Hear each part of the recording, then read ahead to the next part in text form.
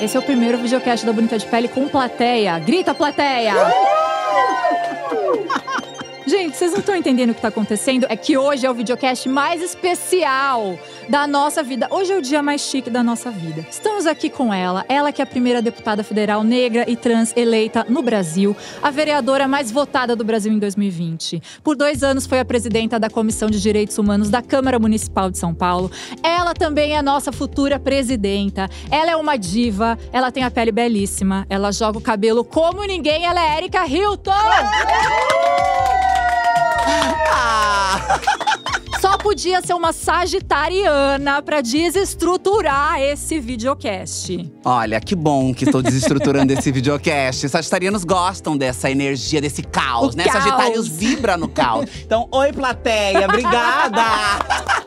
Perfeita! E obrigada a você também pelo convite, meu Ai, amor. Érica, que alegria que estar aqui com honra você. ter você aqui. Um prazer imenso, de verdade. Bom, hoje vamos falar de beleza, vamos falar de moda, vamos falar de muitas coisas, Érica. Chique, que bom. É bom pra dar uma desopilada, né? Pra dar uma desligada da rotina caótica e frenética que eu levo com os assuntos sérios, mas também no Congresso, que é um lugar tão hostil e que carente de beleza, né? Tem que falar sobre isso também. É um lugar de muita gente feia. Eu acho que a maldade, ela é feia. A maldade, ela é atrelada a essa estética ruim. Então é bom poder falar de belo, poder falar de coisas leves, poder falar de coisas que eu gosto também. Eu sempre repito isso, né? Eu acho que eu faço a política com a seriedade que ela merece ser feita. Acho que não dá pra brincar quando o assunto é política, mas eu acho que dá pra inovar quando o assunto é política. Dá pra trazer outras vertentes e novas formas de fazer política. Então eu acho que eu faço política também com beleza, com moda, com jovialidade, até para tentar trazer mesmo as pessoas para esse lugar. Então, para mim, é sempre muito prazeroso quando eu posso sentar e falar sobre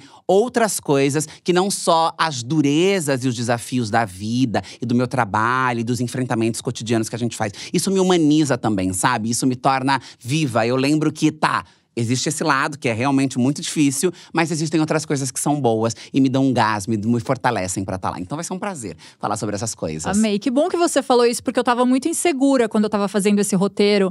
Será que eu posso perguntar coisas de beleza? Será que eu posso perguntar coisas de look? Tenho que ser super inteligente aqui. Porque às vezes a gente acha que falar disso não vai ser inteligente, mas também faz parte da nossa vida, né? Das coisas que a gente ama, que fazem a gente ser quem a gente é. Não, eu acho que tem esse lugar. Muitas das pessoas, quando elas não me conhecem, elas têm uma imagem de que eu sou uma pessoa extremamente séria, que eu só falo daquele jeito o tempo todo. E depois, quando elas me reconhecem de fato e vêm, é o que você falou na sua introdução. Sagitariana, Total. meu amor. Não tem como, eu sou a pessoa mais louca, perturbada, maluca do mundo. E eu acho que essa seriedade, esse lugar de ser vista com seriedade é importante, mas eu acho que quebrar isso também, poder mostrar outras facetas, se apresentar com outras roupagens, é fundamental exatamente para isso. Eu volto nessa tecla. Humanização. A política é dura, é é chata, é dificílima. E ela desumaniza a gente, porque ela coloca a gente num embate tão severo. O tempo inteiro você tem que mover as peças do tabuleiro. Você tem que entender tudo aquilo que tá colocado. Poder fugir disso também é dizer que a gente existe em outros lugares e que a gente tem coisas que a gente gosta e que são elas que mantêm a gente viva. Porque se não fossem essas coisas, talvez não fosse possível suportar o que é a política e o tamanho que ela tem na minha vida, o impacto que ela tem na minha vida, o impacto que ela tem no meu emocional. Então é quando eu posso fugir pra rotina de skincare, pro autocuidado, pra voltar pra mim mesmo, pro meu cabelo, pra minha pele. São esses momentos em que eu me percebo e eu falo, eu tô aqui, é difícil, mas existem momentos que são bons e lutar naquele espaço difícil é tentar garantir que todo mundo tem um mínimo de momentos bons, né? Então poder fugir um pouco e fica à vontade, viu? Não fica tensa, relaxa, fale sobre o que você quiser, pergunte o que você quiser, seja boba, seja fútil, porque a futilidade também tem a sua potência. Ai, gente, eu até que tinha colocado na primeira pergunta que eu tô muito nervosa. Antes de você chegar, eu tava assim, muito nervosa. Então já queria começar te perguntando, o que você dá de dica pra gente quando a gente tem que falar, entrevistar, jogar um cabelo numa pessoa entendeu? Falar, eu não tolerarei. Uma dica pra pessoa não ficar nervosa. Como que você se prepara? Olha, eu não sou uma pessoa do preparo. Eu não preparo nada. Eu nunca me preparo. As pessoas acham que eu preparo falas. Eu não me preparo. Eu sou freestyle. Eu vou e eu faço. Eu não sei o que vai acontecer. Até porque lá não tem muito o que se preparar. Porque você não tem rotina e você não tem roteiro. Acontece e cada dia acontece uma coisa. Mas uma coisa que eu acho que é infalível é a confiança em você. A confiança no que você tem de bagagem, nos seus próprios conhecimentos, naquilo que você construiu pra estar naquele lugar. Se você tá aqui hoje, na frente de um podcast, pra falar sobre pele, skincare, beleza, etc., é porque você tem uma trajetória, você tem uma jornada. Ainda que possa sentar uma especialista sobre determinado assunto na sua frente, você tem alguma coisa pra agregar, pra trocar com aquilo. Eu acho que às vezes as pessoas são boicotadas pela insegurança, pelo medo de errar, pela cobrança excessiva, pelo julgamento. Eu acho que abrir mão disso é a dica mais preciosa que eu posso dar. Porque, obviamente, quando eu tô ali de frente com aquela gente horrorosa, com aquele monte de câmera, colocada os olhos do Brasil voltados pra mim, eu tô sujeito a uma série de julgamentos. Eu tô sujeito a uma série de coisas que não podem ser de acordo com o que as pessoas que estão acompanhando esperam. Mas eu ligo um grande foda-se. Eu falo, eu estou aqui para cumprir o meu papel. Eu sei que eu tenho algo a entregar. Pode que não seja o algo mais maravilhoso ou bom pra todo mundo, mas quem que vai fazer algo que seja bom pra todo mundo? Isso daí é uma ingenuidade ridícula, absurda. Ninguém nunca vai fazer algo que é bom pra todo mundo. Porque a sociedade é composta pela diversidade, pela pluralidade. Então, ser plural é isso. O que eu gosto, você não gosta, o que o outro gosta. Mas eu confio naquilo que eu tô fazendo. Eu confio no que me levou até ali. Eu confio na minha bagagem. E eu olho pra aquela gente e eu sinto pena até, compaixão, que é diferente de cada cenário. Eu tô falando um pouco da minha realidade, mas pode ser cada um aplica na sua. Mas eu olho e eu falo… Que gente que gente nada. Umas peles horrorosas. Não vamos falar de pele ali. Falar de pele ali é fechar, interditar. Tem que fechar e mandar todo mundo diretamente pra uma UTI das peles pra serem socorridos. Mas eu acho que tá atrelada à maldade, sabe? Eu acho que a maldade, ela consome colágeno. Eu acho que a maldade, ela vai colocando a boca pra dentro. Repara como esses homens, eles têm toda a boca murcha pra dentro. É uma boca do mal, é uma pele do mal, a estrutura cai. Mas eu acho que a confiança… ela é uma dica infalível. Confiem mais em vocês, acreditem mais no que vocês estão fazendo. Saibam que a vida, ela tem processos. E nós só estamos onde nós estamos porque os processos nos levaram até aquele lugar. E dentro desse processo, cada pessoa pegou a sua própria bagagem. Tem algo a agregar. Quando elas vão falar, elas têm medo. Porque elas… obviamente que a fala é uma… não é talento a palavra que eu quero usar, mas ela é uma capacidade motora que alguns cérebros têm mais desenvoltura. Assim como cantar, por exemplo. Nem todo mundo canta. Algumas pessoas nasceram com voz pra cantar. Outras nasceram com dom pra falar, ter uma oralidade melhor. Mas todo mundo fala, todo mundo pode falar, todo mundo se comunica. Ah, mas igual a senhora, né? Mas eu acho que todo mundo pode ter confiança ao fazer. Se você se propõe a fazer, faça com confiança. Essa é a minha dica. E você sempre teve essa confiança sagitariana? Porque Sagitário é o signo da sorte, né? Sagitário é o signo da sorte. E não dá pra falar com você sem falar de signo. Primeiro que você me falou que você ama signo. Eu vejo você falando o tempo todo. Mas você é uma pessoa muito sagitariana. Eu sou total Sagitário. Eu vibro Sagitário. Eu sou… essa autoestima, né? Autoestima, confiança, destemida, viver e dane-se. Vamos vivendo e vamos acontecendo. E não tem nada que te prende. É uma coisa absurda. Uma coisa absurda que eu acho fantástico, assim. Eu sei, todo mundo diz que… isso é… porque Sagitário também tem uma coisa de ego, né? Sagitário é um pouco egóico. Sagitário tem uma coisa assim… Sagitário é bem sincerão. Sagitário é muito sincerão. Né? E Sagitário é muito inconveniente também, às vezes. Porque faz piada assim… perde o amigo, mas não perde a piada. Aí você tá no meio do velório, todo mundo tá chorando. E aí você tira uma piada escrota, ridícula, que depois você tem vergonha da piada que você fez. Mas não consegue se segurar, mas não consegue. né, Eu sou a pessoa que mais faz piada o tempo inteiro. Eu faço piada com tudo. Eu sou uma caricata. Eu sou uma pessoa ridícula. Quem me vê séria na vida não sabe quem sou eu nos bastidores. Eu faço piada de tudo, eu debocho de tudo. Porque sagitarianos são muito debochados. Muito! A característica que eu acho mais marcante de Sagitário é essa coisa do desprendimento e do deboche. A gente é muito debochados. E eu amo, porque eu acho que isso torna a vida mais leve. E aí eu digo sempre que pra mim é o melhor signo. Mas não é porque eu sou sagitariana. Eu sabia que você ia ter essa reação. Que ridícula! Eu sou canceriana, e aí? Amor, então… lindo. Maravilhoso, tem muitos aspectos positivos, como tudo. Ninguém é só sombra, todo mundo é luz e sombra. Mas assim, se eu fosse canceriana, eu teria um pouquinho mais de pudor. Eu falaria, mas não sempre. Você não falaria. Não, eu falaria, porque você vai fazer o quê? Você vai ter vergonha de si mesma? Você vai correr da sua própria realidade? Aquele amor que sufoca. Eu namorei um canceriano. E aí? Eu acho que é por isso que eu tenho traumas de canceriano. Nossa, canceriano é muito psycho, Canceriano é difícil. psycho, canceriano é um amor que eu te amo, eu te amo, eu te amo. Eu vou te matando do tanto que eu te amo. E é uma coisa meio manipuladora também. Bastante. Canceriano tem uma coisa com a manipulação. Eles são melodramáticos. Fazem… A coisa é uma gota, de repente se transforma num temporal sem fim. E você pensa, uma pessoa que é de Sagitário, porque às vezes tá água, a gente nada, tá temporal, vamos se molhar na chuva. Aí vem uma gotinha pra Câncer, não consigo. Eu falo, amor, vamos pra frente. E sofre, né? Vocês sofrem muito. Vocês sofrem, ficam ali, vivem… Mas são muito amigos. Muito. A gente, canceriana fecha com você. Canceriana é super parceiro. É aquela amiga canceriana que, assim, você termina, você já perdoou o boy e a canceriana ainda odeia. São odeia ótimos conselheiros. É. Cancerianos são ótimos. Tem muitas coisas boas de câncer. Mas é que eu acho que as coisas… Por favor, fala bem, cancerianas com Erika Hilton. Cancerianas aqui, cadê a comunidade cancerianas com Erika Hilton?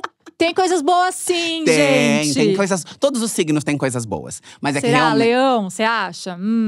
Ah, tem. Leão é muito leal. Leoninos são muito leais também. Eu gosto de todos, tá? Até de aquário, que é seu ascendente. Eu adoro aquário. Aquário é tudo. Aquário é perfeito. Então você, assim… Eu acho que eu sou uma combinação astrológica muito boa. Que é Sagitário com ascendente aquário e Lua em Gêmeos. Fala pouco, bem quietinha. Bem quietinha, bem comportada, bem obediente. Muito. Bem pé no chão, né? Nada voada, nada…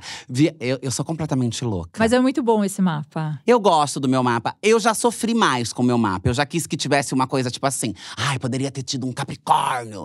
Poderia ter tido um Virgem. Mas como? Você só trabalha. Você queria mais o quê? Mas eu queria mais um touro. Uma coisa mais chão, mais terra. Acalma, pensa, organiza. Um passo por vez. Porque… Aquário com Sagitário é tipo assim, quando eu já vi, eu já atropelei os processos, eu já tô lá, eu já faço do meu jeito, tudo vai dar certo. Tudo assim, mas né? hoje, com a maturidade do tempo e tudo mais, hoje eu lido bem com o meu mapa. Antes eu reclamava, eu falava, porra, eu adoro, mas podia ter vindo um touro pra dar uma fixada, um virgem pra dar uma organizada. É muita loucura, é muito desprendimento, é muita… Acho que o tempo vai te trazendo maturidades que você vai entendendo, falando… Ai, que bom que eu era assim. Que talvez se eu tivesse tido outros elementos no meu mapa, eu tivesse sofrido mais, eu tivesse sido mais dramática. E eu agradeço muito ao meu mapa astral quando eu olho pra minha própria história. Quando eu olho pra minha vida e como eu lidei com tudo isso, e a pessoa que eu sou, mesmo diante de tudo que eu vivi, eu falo, só tendo um mapa desse, pra não ter entrado num limbo horrível, pra não ter transformado isso numa dor. Você imagina se fosse canceriana? Nossa. Tendo vivido tudo… Talvez eu não tava nem mais aqui hoje. Quando chegou lá no interior, já tava assim, não fala mais comigo, não né? fala mais comigo. Então eu acho que Sagitário, Aquário, Gêmeos, isso foi trazendo uma leveza, uma resiliência, uma capacidade de se moldar de forma leve e tranquila às situações que somente esse signo poderia me dar isso. Então acho que cada um tem pra si o que é pra si mesmo. Pra mim o que tinha era isso. E eu sou muito feliz em ser sagitariana. Eu amo Sagitário e é muito difícil encontrar pessoas que falem mal de Sagitário. A única questão que… Eu não tolerarei que falem mal de Sagitário. A única a gente coisa vai que tolerar, fala… não? Eu não vou. Eu não tolero que falem mal de Sagitário, pelo amor de Deus. Mas a única coisa que falam mal de Sagitário são quem namoram com Sagitários. Porque os Sagitários têm mania de serem… Tem fama de serem traidores, serem desprendidos e etc. Então todo mundo que teve um namorado de Sagitário ou uma namorada de Sagitário fala… Ai, você é de Sagitário, não, é legal, mas eu namorei. E eu falo, gente, mas calma. Não dá pra resumir tudo a estereótipos, né? A pessoa que era a pessoa que não se controlou. Sagitário tem seus impulsos, tem essas coisas, mas não dá pra colocar a culpa no signo. Mas é muito legal. Não dá pra pôr legal. cada pessoa, cada cabeça seu guia, né? Tudo bem, Sagitário é desprendido, é leve, nananã. Mas não dá pra dizer, a pessoa fez isso porque ela é de Sagitário. Não, ela fez isso porque ela queria fazer. Ela fez isso porque ela foi lá e fez. Você acha isso? Você não culpa o signo? Eu não culpo o signo. Eu acho que o signo, ele é um facilitador. Mas, tipo, você só faz o que você quer, né? Se você tem um compromisso, se você tem uma relação, se você tem um combinado, não é por causa do seu signo, por causa do meu signo. Não, tudo bem, o seu signo às vezes pode te facilitar, pode te provocar, mas você tem um combinado com uma pessoa e você é uma pessoa adulta, você é um ser humano. Então não dá pra dizer, não, é culpa dos astros. Não, os astros não foi lá e pegou na sua mão, meu amor. Parem de culpar os signos, né? Exato, pare de culpar o signo. Se você fez algo errado, o O é porque você é o O e não o seu signo. Tem muito signo O também, mas não é culpa do signo. Você faz mapa astral sempre? Não, faz tempo que eu não faço meu mapa astral. Faz bastante tempo. Mas você tem um time de astrólogos, não cartomantes? Tenho um time de... Não tenho. Tenho muita gente que me manda mensagem, quer fazer, quer me atender, que nananã. E eu nunca consigo arrumar um tempo. Ou não quer saber também, porque às vezes… Eu não tenho muito medo disso. Eu acho que falta tempo Não é mesmo. medo. É que às vezes a gente fica obcecada com o que vai acontecer, né? Isso. E aí fica assim, não, mas em agosto vai acontecer tal coisa. Então tem que cuidar também. Eu tenho um pouco disso. Eu prefiro… E eu acho que é também de Sagitário um pouco isso. Eu prefiro viver. Vai vivendo, um total. dia de cada vez, sabe? Um dia de cada vez, um dia de cada vez, um dia de cada vez. E deixa acontecer. E se deu errado, amanhã vai dar certo. E se deu certo demais, vamos curtir, vamos aproveitar. Porque amanhã pode ser que dê tudo errado. E assim eu vivo. E eu acho isso ótimo. É ótimo. E você era assim desde quando era mini Erika? Eu era assim desde quando eu era mini Erika, desde sempre. Só que eu era uma mini Erika muito expansiva. Eu sempre fui muito enérgica, eu sempre fui muito expansiva. Eu sempre tive muita energia. E eu acho que Sagitário tem um pouco essa coisa de liderança também, né? As pessoas de Sagitário têm um pouco esse espírito líder, assim, um pouco. Então eu era uma criança que era desprendida, mas que tinha essa expansão, essa liderança, essa comunicação. Que aí a minha lua em Gêmeos, que facilita todo esse lugar da comunicação. Então eu sempre fui uma criança, uma pessoinha sagitarianíssima, assim, desde sempre. E sempre rodeada de muitas mulheres maravilhosas, né? Muitas mulheres maravilhosas, muitas mulheres. Minha mãe, minhas avós, minhas tias. Sempre mulheres, sempre. Sua mãe é uma divona? Minha mãe é uma divona. Minha mãe E minha mãe foi a minha primeira diva, né, eu acho. Porque não tinha esse nome. Não via minha mãe como eu via, por exemplo, as vilãs das novelas que eu gostava de assistir à tarde na casa da minha avó. Mas a minha mãe era a mulher que era… Eu cresci em um lar pobre, em Francisco Morato, região metropolitana de São Paulo, com tias empregadas domésticas, com vó nordestina migrante em São Paulo, que não trabalhava. Então, a minha mãe era a mulher que trabalhava fora, que tinha um bom cargo, que tinha um guarda-roupa gigante, uma parede inteira, inúmeras portas. Tinha muitos sapatos, muitos perfumes, muitos cabelos, muitas roupas. Minha mãe era uma mulher extremamente vaidosa, luxuosa. Minha mãe respirava luxo, assim. E aquilo pra mim sempre foi uau! Porque ela era diferente. Ela era diferente das minhas tias e ela era diferente das mulheres daquele território.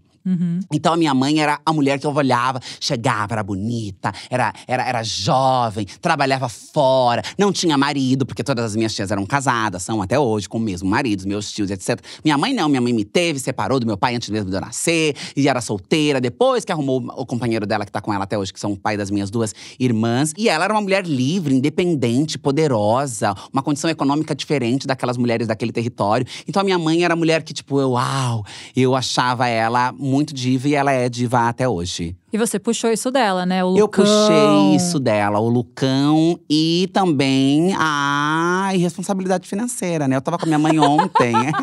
Mãe, você sabe, eu te falei isso ontem. Que signo que é essa diva? Geminiana. Nossa! Imagina essa dupla, Sagitário e Gêmeos. Não, a gente era uma dupla do barulho. A gente sempre teve uma relação incrível e muito maravilhosa, que foi estremecida por um período por conta do fundamentalismo, mas que logo se restabeleceu e se religou de novo. Porque minha mãe sempre foi a minha conexão mais potente, mais forte. Tudo que eu tenho eu devo à minha mãe, sabe? Tudo que eu sei eu devo à minha mãe. Os meus valores, os meus princípios, a minha ética. Foram coisas que foram repassadas pela minha mãe, ensinadas pela minha mãe.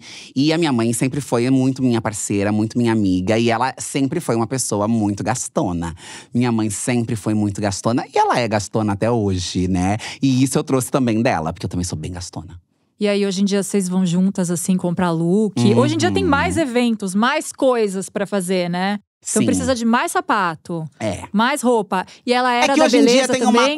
Hoje em dia tem uma coisa de pegar emprestado e devolver, né? Que tem isso que é muito bom. Você nem sempre você precisa comprar tudo, né? Mas a gente gosta de fazer isso. Eu gosto de dar coisas pra minha mãe. Eu gosto de repassar coisas minhas pra ela também. Tipo, ela vai em casa, vê as bolsas, vê coisas. Eu falo, leva, pega. Nananã, levar produtos de beleza. Então, por exemplo, no Dia das Mães, eu fiz uma mala de skincare pra ela. Porque ela um dia resolveu entrar nesses sites de compra internacionais. E, vi uns produtinhos de pele, sei lá, $10, tudo. E comprou. Porque queria fazer vídeo pro TikTok, porque queria fazer não sei… Não! A gente tem que fazer um episódio com ela! Por favor, ela ia amar. Ela ia amar. A gente tem que fazer o seu skincare. Como chama sua mãe? Rosemeire. Erika e Rose fazendo skincare juntas. Sim, ela ia amar. Aí eu falei… Gente, tá marcado. Começou a ficar com a pele manchada, começou a dar problema na pele. Os produtos chegaram? Os produtos chegaram e ela usou os produtos. E aí? Na hora que ela me falou os valores dos produtos, eu falei, oh my God. Eu não acredito que você fez isso. E aí ela falou, eu queria comprar baratinho, não sei o quê. Eu falei, mãe, não faz isso, pelo amor de Deus. E aí fui lá e falei, não, eu vou no Dia das Mães fazer um kit de skincare pra você poder te levar sabonete, noturno, sérum, nananana, e levei. Ficou super feliz, ela gosta dessa coisa, ela sempre se cuidou muito. Claro que dentro da condição dela, né? A minha família é uma família pobre, minha mãe é uma mulher pobre, trabalha, é inspetora de escola e etc. Dentro das condições dela, ela sempre… Quando eu era pequena, era uma condição muito melhor. Ela tinha uma condição, uma vida muito melhor. Depois vieram as minhas irmãs, a vida aconteceu e etc. Mas ela sempre gostou muito de se cuidar e ela sempre foi uma mulher muito vaidosa. A igreja tirou um pouco isso dela também. Tirou um pouco isso dela. Porque aí não podia, tudo era errado, tudo era… Tem que usar saião, tem que… nananã. E hoje, graças às deusas, ela conseguiu retomar a essência e a verdade dela. Sem deixar de acreditar em Deus, sem deixar de ser uma mulher evangélica. Mas sabendo que para acreditar em Deus e para servir algo que ela acredita… Ela não precisa ser habitolada em mentiras ou se desamar, né? Porque eu acho que o autocuidado tá muito ligado ao amor próprio. A como você se sente, se pertence, se percebe. E hoje ela conseguiu quebrar com esse vínculo horrível. E hoje ela volta a se cuidar e a ter a vaidade dela. E eu amo… cabelos. Ah, cabelo? Nossa, minha mãe… Aprendi cabelos com a minha mãe. Minha mãe é raba, é lace. Minha mãe faz tudo. Cada dia, cada semana tá com um. Cada hora, cada minuto uma coisa. Cada minuto um flash. Igual certas pessoas que estão aqui no estúdio que trouxeram vários looks pra te ver. Eu acho isso muito chique. Que cada hora vão fazer uma entrada. É assim, cada hora chega com cabelo também. Eu acho isso querida. muito chique. Eu acho isso chique. Eu amei que você falou no Super Poc que você é uma diva pop da política. Vocês estavam falando isso. E de fato, a gente te acompanha igual Beyoncé, Rihanna, que é ex-diva pop. Ex-diva pop, né? Agora ela é vendedora. Ela é vendedora de maquiagem, agora ela é revendedora de Demilos, essas calcinha. Mas a gente te acompanha, então a gente vai vendo as entrevistas, tudo que você faz. E toda vez que você conta dessa época da sua mãe ali no fundamentalismo religioso, você fala de um jeito tão positivo e tão lindo de quando vocês se reconectaram. E agora entendendo esse mapa astral… Faz todo sentido, né? Você sempre teve esse olhar positivão da vida? Eu sempre tive esse olhar positivão da vida. E aí, acho que tá linkado com o que eu disse anterior. Que bom que foi assim. Eu enfrentei na minha história coisas que talvez outras pessoas não voltavam mais pra contar. Porque você é quebrada na sua essência. Você é destruída em quem você é. Você perde referencial de família, de si mesma mesmo. E muita gente não consegue encontrar um caminho pra voltar pela dureza, pela dor, pelas perdas, pelos desafios, etc. A positividade na vida, ela me fez sempre encontrar uma luz pra voltar. Ainda que fosse muito difícil, ainda que doesse, ainda que demorasse, ainda que fosse uma caminhada solitária, eu sempre soube que existiria uma luz pra eu entrar em algum lugar, sabe? E acho que isso me fortalece, acho que isso me mantém viva. E não é uma positividade que ignora toda a realidade a qual o meu corpo e o mundo tá inserido. Mas é acreditar que se nós estamos aqui, se todos os dias nós lutamos por algo, é preciso ser positiva, porque senão nada faz sentido, nada tem graça. Pra que brigar, então? Pra que existir? Pra que viver? Pra que lutar? Se eu não conseguir tentar tirar sempre um lado bom, sempre uma experiência, sempre um olhar diferente. Então eu sempre fui uma pessoa que não me deprimi, que não me entreguei, que não olhei só pra ruim. Sofri, chorei, senti, lamentei, gritei, pedi socorro. Mas eu sempre estive presa, pega com alguma coisa que me fizesse acreditar que tem algo bom ainda. Existe algo bom. Eu olho as pessoas e a humanidade e eu penso, que projeto errado, que espécie que não funcionou.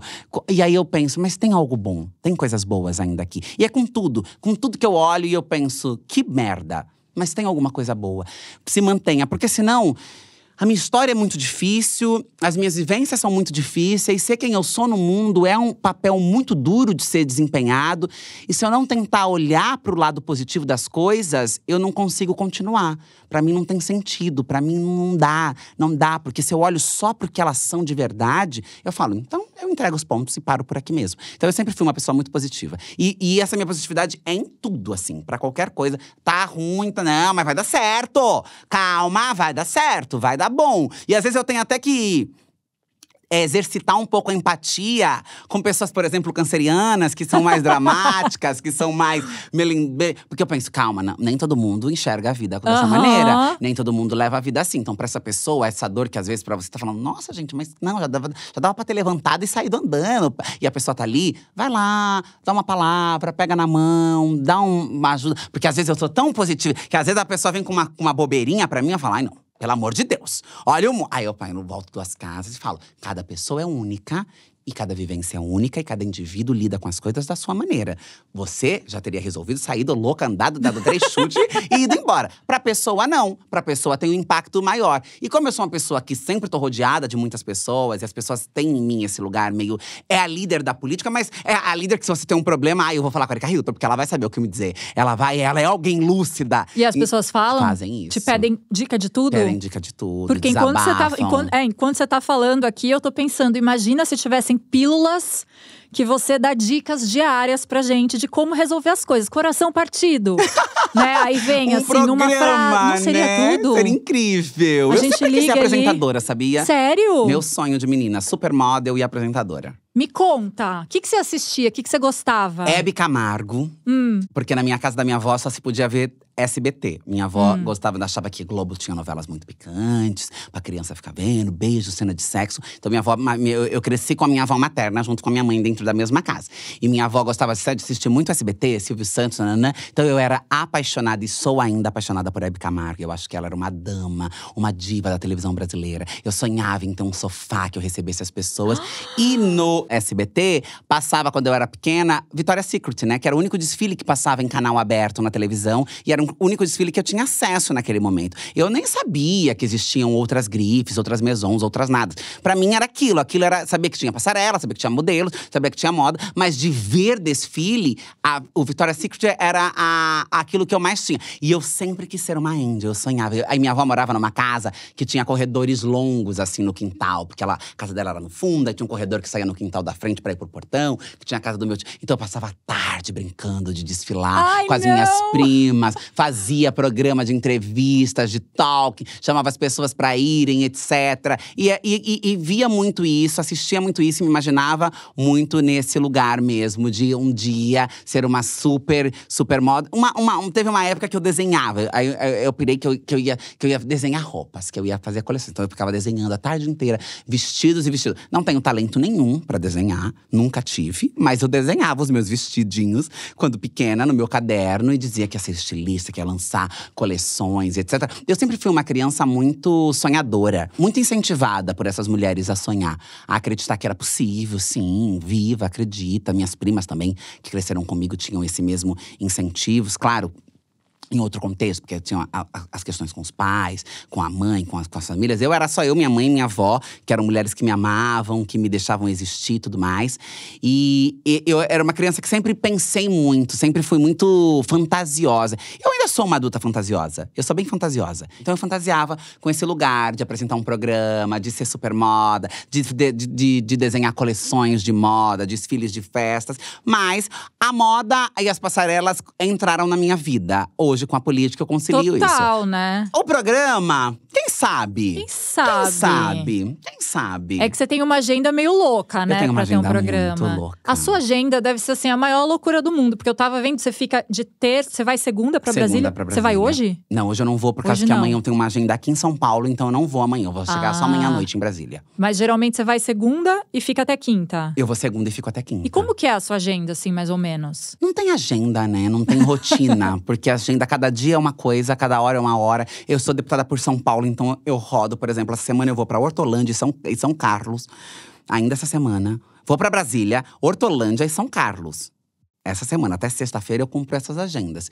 E aí é isso, chego em Brasília, tem as comissões de quarta-feira, que são eventos fixos, né? Todas as quartas-feiras tem as comissões. Às terça-feira, Cada terça-feira é uma coisa, tem reunião de bancada, tem reunião com o ministro, tem reunião com o movimento social, tem audiência pública, tem não sei o quê, tem isso, tem aquilo. Mas aí das terças-feiras, cada terça é uma coisa, flexibiliza. Nas quartas, tem as comissões durante a tarde, de manhã às vezes tem alguma coisa. Às vezes, quando eu dou muita sorte, eu ganho uma quarta de manhã, uma manhã livre de quarta.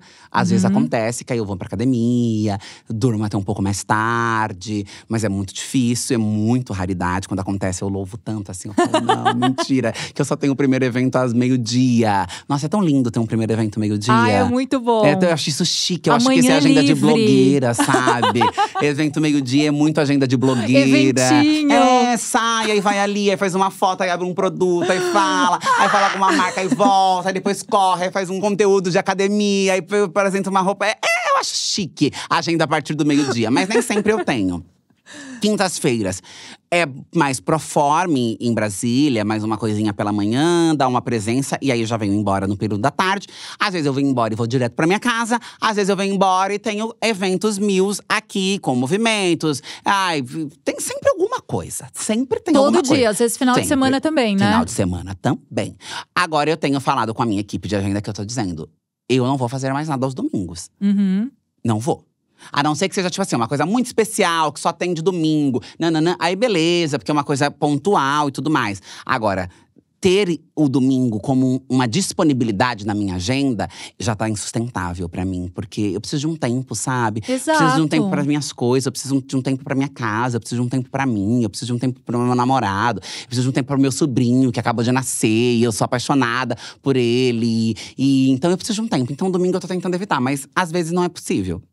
E aí, o que você faz, assim, pra se cuidar no meio dessa loucura? Você chegou aqui, eu perguntei, você toma café? Que hora você dorme? Todas as coisas que a gente quer saber de você. Porque eu te vejo o tempo inteiro, todo mundo te vê o tempo inteiro, em todos os lugares. E eu acho muito impressionante que você consegue dar entrevista pra todo mundo. Tipo, você conseguiu vir aqui. Pra mim, é a coisa mais chiquérrima que aconteceu. Eu nunca achei que ia conseguir casar essa agenda. Como que você se desdobra em tudo isso, sendo diva pop, diva da política? Que horas que você tem pra você, o que você faz? Nossa, menina, como eu te disse, esse é um gatilhão, né? Esse é o maior desafio, que horas que eu tenho pra mim. Então eu durmo pouco e durmo tarde. Porque quando eu chego em casa, à noite, às vezes eu chego em casa… Quando eu tô em Brasília, às vezes a sessão vai até 1h30. E eu tenho evento tipo 8 da manhã no dia seguinte. E eu sou alguém que se produz. Eu não vou para as minhas agendas. Você pode pegar a internet, você pode olhar, Querida, você não vai me aqui, ver. Ó, só assim, ó. Você não vai me ver desproduzida às 8 da manhã numa audiência pública. Não vai. Não vai. Porque se eu for pra ir desproduzida, eu prefiro nem ir. Então, o que eu tenho que fazer? Eu tenho que acordar às 6. Porque eu tenho que tomar café, eu tenho que me arrumar, eu tenho que fazer cabelo, maquiagem, skincare. Não dá pra mim acordar às 7h30 pra um evento que é 8, 8h30, porque senão eu não chego. Eu gostaria muito, inclusive, de ser menos apegada a isso. Porque eu vejo as pessoas que só levantam, tomam um banho, saem de cabelo molhado, passam, às vezes, quando passam um protetor solar. E tão prontas, e tão lindas, e tão felizes, e tão bonitas mesmo. Tem muita gente que tá linda só com protetor solar.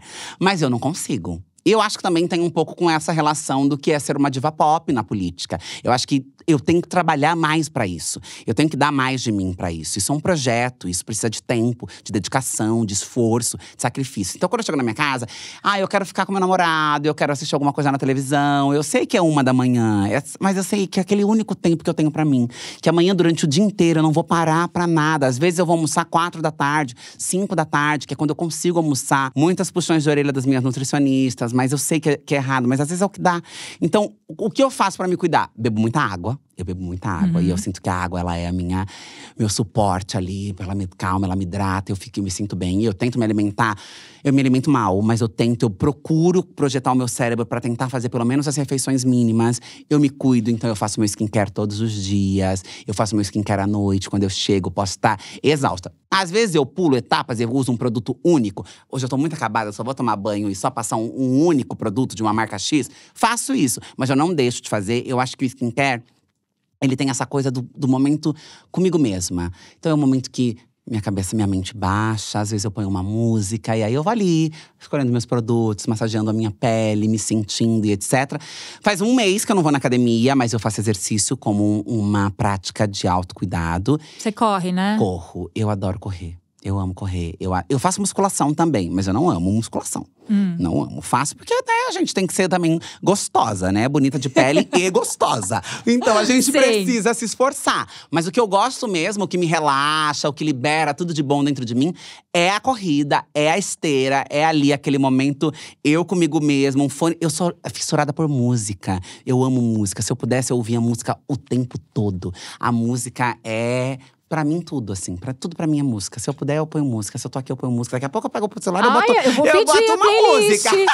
Eu quero saber a playlist pra correr. O que você ouve pra correr? Nossa, eu ouço de um tudo. Muito Beyoncé, né? Obviamente, bem clichê. Você gosta só um pouquinho da Beyoncé, É, uma né? bobeira, uma coisinha boba. Ouviu falar da menina ali? Ouvi uma coisa. Mas olha, eu ouço Beyoncé, Don Toliver, Kendrick Lamar, Billie Eilish, Doja Cat, Azealia Banks. Porque também são mais frenéticas, são um pouco mais fritas pra você poder ter um pouco mais de gás, né? Eu acho que é isso. Deixa eu ver o que mais. Ai, tem bastante coisa, né? Eu ouço muita coisa. E aí você vai mudando a playlist? Ou você tem a playlist que pra correr funciona? Não, eu não tenho uma playlist. E às vezes eu ouço coisas down, sabia? Eu já tentei correr e consegui por um período com Caetano. Jura? Juro. Aquele álbum Transa, eu amo aquele Lindo, álbum. Eu sou perfeito. apaixonada. Aí eu falei… eu acho que eu vou correr ouvindo Transa. E aí? As 3 primeiras faixas, que são mais enérgicas, funcionaram. Depois, quando ficou começando a ficar mais down, eu já tava também mais cansada. Aí eu fiquei tipo… Sorry, Caetano, acho que agora eu vou ter que trocar. Porque eu preciso de uma coisa com mais gás. Mas o Dani, por exemplo, meu namorado, ele fica tipo… Ai, não consigo correr com essa… Eu ouço, às vezes eu coloco uma Amy Winehouse. Eu sou muito fã de Amy Winehouse. E nem todas… Amy Winehouse é um blues, R&B, uma coisa soul, uma coisa mais tranquila. E às vezes eu corro ouvindo Amy. Porque me conecta comigo, eu fico bem, eu fico… Ai, tô tão feliz, tô tão leve. Então, acho que isso também é uma coisa que eu faço pra me cuidar. E eu acho que eu tenho uma preocupação com essa coisa de você ficar perdida só entre a política. Então, eu acho que quando eu venho aqui, por exemplo, falar com você, que tem um podcast que fala sobre pele, sobre beleza, sobre skincare, que tem um público que é diferente do meu. Muita gente que é nosso público em comum, mas que tem… Eu sinto que eu consigo explorar e expandir mais aquilo que eu faço. Eu sinto que eu consigo me conectar e acessar cada vez mais pessoas. E eu quero isso mesmo. Eu quero que mais pessoas me conheçam. Eu quero que mais pessoas saibam do meu trabalho. E eu quero que mais pessoas olhem para a política. Eu quero que mais pessoas se interessem pela política. Eu quero que mais pessoas compreendam o impacto e a importância que a política tem na vida delas. E que a gente pode fazer isso falando de uma forma leve, falando de uma forma legal. Então, quando eu recebo convites bacanas para estar com pessoas que eu admiro, que eu gosto, que eu acho que valham a pena eu estar… Não tem problema, eu me desdobro. Eu vim de uma agenda longe, em outra cidade. Veio pra de cá. Campinas. Peguei um trânsito horroroso pra chegar até aqui. Mas eu não ia cancelar. Porque eu sabia que era importante, pra mim seria legal. Sabia que agregaria pra terminar o meu dia. Né? Falaria, vou terminar meu dia bem, vou terminar meu dia tranquila. Então, eu recebo muitos convites. Eu nego muitos deles, porque infelizmente eu não consigo estar em todos os lugares. Eu sei que as pessoas ficam chateadas, elas reclamam. Às vezes elas são até um pouco indelicadas com a minha assessoria. Porque parece que… Gente, eu sou uma pessoa só, eu sou humana, eu não consigo. Eu trabalho… Óbvio, gente, eu moro em pelo 2 amor. estados diferentes, eu tenho 2 casas, eu tenho uma série de responsabilidades. Eu fico mal. O ano passado eu passei o ano inteiro doente, eu fiquei doente todo ano. Eu fiz ciclos longuíssimos de corticoide com antibióticos juntos, 28 dias de antibióticos com corticoide a última vez. A médica dizendo que se eu entrasse num novo quadro, eu teria que tomar antibiótico no hospital, porque já não tinha mais antibiótico para minha bactéria. Eu fiz uma cirurgia, esse ano eu tô ótima. Era sinusite crônica aguda de repetição, lá, mas todos os outros termos técnicos que eu tinha. Era um quadro bem… Mais desvio de septo, perfuração septal. Aqui dentro eu sou toda cagada. Toda cagada. Mas o que foi ótimo, porque aí eu fui lá e fiz uma rino junto. que já ajudou pra dar uma estruturada melhor no nariz. Que a gente já gosta, né? Já que a gente tá ali… Já tô anestesiada, Então, já tô aqui apagada. já Agrega alguma coisa. Então eu acho que eu faço essas coisas. Terapia. Terapia também eu faço. Faz uns 4 semanas que eu não vou, mas eu faço. E acho que é isso que eu faço pra me cuidar, assim. Gente, que responsabilidade ser a analista ou analista. Não quero saber de Erika Hilton, mas assim, responsabilidade essa pessoa. Maravilhosa, Erika. Espero que ela não assista também, tá? Vamos deixar tudo misterioso. Né? É isso. Você prefere skincare ou maquiagem? Ou não dá pra preferir? Ou coisas de cabelo? Assim, o que você gosta de beleza? Eu acho que entre skincare e maquiagem não dá pra escolher. Acho que dá pra ter que fazer uma caixa com os dois. Porque uma maquiagem bonita só é bonita se você fizer um bom skincare. Então não dá pra abrir mão de um bom skincare pra ter uma boa maquiagem. E uma pele bonita, sem uma maquiagem pra dar aquela realçada, pra dar só aquela valorizada em alguns pontos, também, fica aquela pele dia a dia, né? Aquela coisa, foi ali na padaria, comprar um pão. Então eu acho que skincare e maquiagem tem que vir, assim, um produto dentro da caixa de cada. Ah, tá. Tá bom, aí direta. E um de cabelo também pra dar um glow. O de cabelo, né? pra dar um glow, pra dar aquela coisa. Fazer unboxing, mostrar, olha gente, que lindo, provei, amei, ficou incrível. Eu amei, eu vi em algum podcast que você falando que seu tipo de pele é pele boa. Pele boa. Você sempre teve uma pele muito boa? Sempre tive uma pele muito boa. Você sempre tem uma pele assim… A sua pele é o que? Ela é normal? Ela é normal. Ela é normal. Eu tive ela um pouco oleosa na zona T, no período da rino por conta do curativo. Que aí as glândulas, né, produziam muito mais, a gente não conseguia lavar. E ela ficou um pouco oleosa e depois ela ainda persistiu oleosa até agora. Mas agora ela já tá normalizando de novo. Então a região T tava produzindo um pouco mais de óleo. Mas eu sempre tive uma pele ótima. Todos os dermatologistas elogiam horrores a minha pele. Os maquiadores elogiam horrores a minha pele. É uma pele que é boa por ela mesma. Porque eu não cuido da minha pele desde sempre, né? Porque eu não tinha esse privilégio. Porque é, de alguma maneira, um privilégio, um acesso e etc. Eu cuido da minha pele já faz um bom tempo. E em especial com dermatologistas, procedimentos, etc. É uma coisa que não é tanto tempo assim. Mas com skincare, com protetor solar, nananã. Mas eu sempre tive uma pele boa. Minha mãe tem uma pele boa. A minha avó tem uma pele boa. Acho que é genética a minha pele. Você ainda tem suas vovós? Tenho as duas. Você é bem filha de mãe e vovós, né? Filha, mimada. Eu também sou filha de vó. Eu então, sou filha assim… de vó e mãe. E aí, o que você gosta de fazer com as suas vovós? Ai, bater papo. Minhas vós, elas não gostam de sair. Ah, é? Não gostam de São sair. caseiras? São caseiras, caseiríssimas. Então eu gosto de ir lá pra tomar café da tarde, comer bolinho, falar da vida, fazer fofoca. Que eu amo ir lá pra… vamos te falar mal das pessoas, vamos falar. Fala, não, ela é o ó mesmo. Nossa, essa mulher é terrível. E minha avó, principalmente a minha avó materna, adora uma fofoca. Adora falar mal de uma cunhada, de uma nora, de um negócio, de um alguém. Eu amo. Eu gosto quando a gente consegue tirar elas um pouco de casa, porque elas vêm. Minha avó já tá com 84 anos, a minha outra avó tá com 77. Então, elas não querem muito sair, mas quando elas saem é um momento bom. Mas o que eu mais gosto de ir lá é ir lá pra fazer companhia pra elas mesmo. Estar com elas, ficar com elas, conversar com elas, comer tudo que elas dão pra gente comer. Não tem essa história de dieta. Óbvio. Come, aí a gente come, claro que come, com certeza. Vamos comer tudo, vó. E eu acho que isso é bom, isso é memória, isso é… E a minha avó, o cuscuz, eu sou apaixonada por cuscuz, que é uma coisa da minha avó. Então, ir lá e falar, ai, vó, queria tanto comer seu cuscuz, e faz o cuscuz. É que agora elas estão bem mais velhinhas, né? Então, às vezes ela tão cansada. Por exemplo, ontem eu estive lá, ela não quis nem que eu fosse na casa dela. Falou, não, tá uma bagunça, não vou aí, tô com dor. Fica aí, não precisa vir. Eu falei, tá bom, ok, vamos respeitar. Que signo que é esse ícone de vó aí? Gente, eu não sei o signo da minha avó. Minha avó é de novembro, deve ser escorpiana. Ih! Minha avó deve ser escorpiana. Como chamam suas avós? Zumira e Vera. Olha, Zumira e Vera. Eu amo vovó. Vovó é tudo. Vovó é tudo. Pra todos os signos. Vovó é tudo. Vovó é tudo. Eu tô muito feliz que você tem suas duas vovós. Tenho. Agora eu tô mais relaxada, tô mais tranquila, entendeu? É isso, tem vovó, tem tudo, gente. É isso. Ô, Erika, quando que você percebeu que você é um ícone? Diva pop da política, que você é tudo pra gente. Você tem essa noção antes de dormir que você é tudo pra gente? Não, acho que não. Acho que eu ainda tô percebendo. Acho que é uma ficha que cai todos os dias. E eu acho que é bom que ela caia aos poucos. Porque eu tenho muito medo de pessoas, inclusive, que eu vi, conheci, etc. Que de repente elas mudam completamente porque elas têm um ego absurdo. E elas acham que elas são. E eu sempre tive muito medo. Porque eu sou uma pessoa egóica. Eu sou sagitariana, eu tenho um super ego. Mas eu sempre tive pés no chão, assim. Eu sempre soube dos lugares que eu vim, pra onde eu queria ir. As pessoas que me rodeiam, os lugares que eu queria estar. E não é que eu faça esse exercício, não é que eu pense sobre isso. Mas eu acho que não ter essa noção tão clara, ai, nossa, eu sou demais, eu sou um ícone. Eu reconheço isso e eu digo isso pra mim mesma. Não, você é incrível, você é foda, você faz, você acontece, você é boa, você é maravilhosa. Mas isso num lugar de me empoderar, de me fortalecer, não de vender essa vitrine como algo. Eu sei o que eu represento pras pessoas, eu sei a importância do meu papel na política, na sociedade, da minha voz, do meu trabalho. Mas quando as pessoas choram pra mim, quando as pessoas tremem, quando eu preciso me esconder dentro de um lugar, porque as pessoas ficam enlouquecidas, querendo… Eu fico pensando, meu Deus… Eu sempre quis isso, de alguma maneira. Porque quando eu queria ser super moda, quando eu queria ter um programa de televisão, porque eu queria ser amada, eu queria ser famosa. Eu brincava, minhas tias contam essa história, das minhas brincadeiras, tipo, que elas ficam passadas. Que elas falam, você brincava disso quando você era pequena. Como assim? Das pessoas, assim, te pessoas reconhecendo? das pessoas me reconhecendo, de jornalista falando comigo, de eu dando entrevista. Eu brincava disso, de celebridade. Tinha uma novela que chamava Celebridades, com a Malu Mader. Não sei se você lembra dessa novela, que ela bateu na cara com a Laura, né? Com a cachorrona, não era? Que ela batia na cara da menina Da no Cláudia banheiro. Abreu. Cláudia Abreu. É. Cláudia Abreu, então. Nossa, eu pirava. Aí tinha a Darlene, que era a Débora Seco, que fazia, que queria ser famosa, nananã. Uma vez, teve… Essa história é muito boa.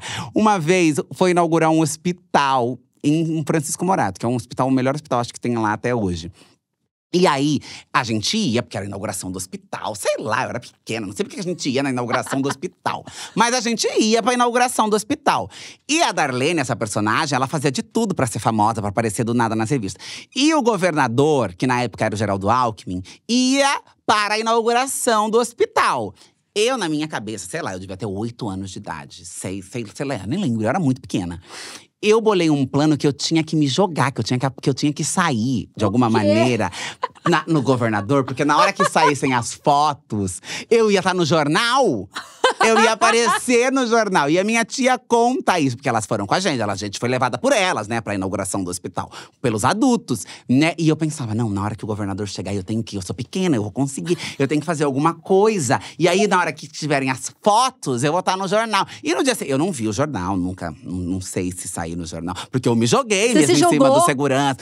Fui pra bagunça, pra fazer, pra nanana. E eu queria, no dia seguinte, saber se eu tinha saído nos jornais. Se a minha foto, se eu tinha aparecido nos jornais. Ninguém foi comprar o jornal. Acho que nem saiu no jornal de Morato. Nem chegou o jornal. Ai, não acredito, gente. Foi, mas eu fiz isso porque eu queria sair no jornal. Gente, a gente precisa desse clipe. Criança se joga em frente a Geraldo Alckmin na inauguração do hospital pra ficar famosa. Sério, é muito maravilhoso. Essa história é bizarra, mas… E aí brincava com as minhas primas e hoje elas ficam passadas. Porque elas falam, você fez e aconteceu e hoje você é o que você quis ser. E quando que você percebeu que, na verdade, não era… Exatamente, assim, ainda sendo uma diva pop, mas quando que você percebeu que não era só na televisão, era na política também? Quando você teve esse… Existe um chamado para uma pessoa como você, assim, tipo, agora eu sou da política? Ou meio que naturalmente já veio? Eu acho que meio que naturalmente, no meu caso. Eu não queria ser da política. Eu sempre fui muito politizada e sempre tive um olhar para a política e para as questões sociais e para os desafios da sociedade, para o preconceito, para as violências, para como a sociedade se organiza, né? No movimento estudantil tive uma forte atuação, etc. Mas eu nunca me imaginei política institucionalizada, porque eu tinha uma ingenuidade de achar que aquilo ia me encaretar, que aquilo não era para mim, etc. Mas eu acho que a minha história, quando eu não fui, talvez, para televisão e eu não virei uma supermodel, porque a vida me roubou isso. Eu não tive a oportunidade de pensar em sonhar, e programar e projetar uma carreira para esse lugar. A vida disse, não, agora é rua, agora é isso, e você tem que sobreviver. E aquele sonho saiu pelos meus dedos e eu fui, abandonei, esqueci, fui viver a vida e nem humana eu era, nem gente eu era, como eu poderia ser qualquer coisa. Quando eu volto a retomar a minha humanidade, o meu pertencimento enquanto pessoa, eu já tinha vivido tantas dificuldades, já tinha lutado tanto para chegar até ali, que a política era algo que me chamava e era natural que eu estivesse. Eu não enxergava outra possibilidade e naquele momento eu não queria outra coisa. Porque eu tinha uma revolta absurda dentro de mim. Tenho até hoje, tenho até hoje. Eu acho que é ela que me movimenta. Porque eu precisava vingar aquela história e tantas outras que foram iguais àquela. Foi um processo natural. E dentro desse processo natural, foi duro, foi difícil. Anulou muito de quem eu era. Mas depois que eu firmei os meus pés no chão, que eu cheguei, que eu me apossei daquele lugar, que eu me senti pertencente, que eu não me sentia mais intimidada por aqueles homens e por aquele lugar, eu me conectei com a minha criança, eu me conectei comigo, eu me conectei com a minha essência, eu me conectei com a minha verdade. E eu falei, não tá tudo perdido. Enquanto tiver vida, há a possibilidade de lutar, de continuar. E a positividade veio aí. Eu falei, não, pera. Eu já tô aqui e adoro o que eu faço e preciso estar aqui. Mais do que adorar, era uma necessidade que o meu corpo esteja dentro desse lugar, porque eu não estar aqui significa que outros estarão e outros diferentes de mim, perpetuando uma mesma lógica de humilhação, opressão e desigualdade contra os meus iguais e contra a sociedade como um todo.